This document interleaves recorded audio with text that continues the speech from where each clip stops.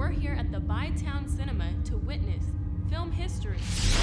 Meet ABLE WHITMAN. Action! He's made horror films all his life. This movie's lame. This movie sucks. But nobody respects his work. You, sir, are a pervert of a natural appetite. ABLE, my boy, don't let the reviews get you down. They should die before they get a chance to see the end of the film. They should die. Unable to take it anymore. Why me?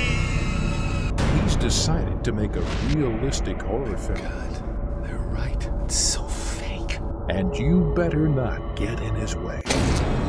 Brilliant, ABLE. So real. About that idea I had, boss. What, that private dick to find your sister, right? He's got a big reputation, huh? I'm not here as a detective this evening.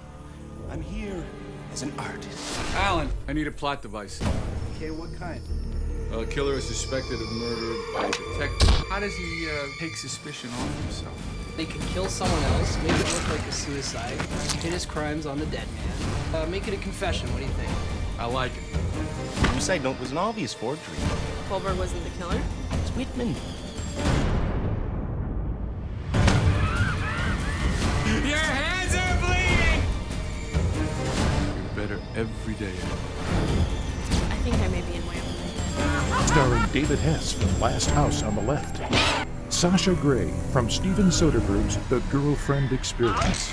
And Michael Berryman from The Hills Have Eyes.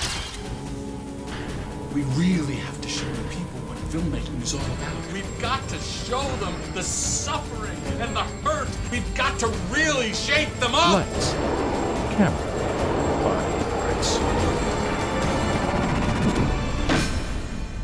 smash cut. Maybe you do have what it takes to bleed for your art after all.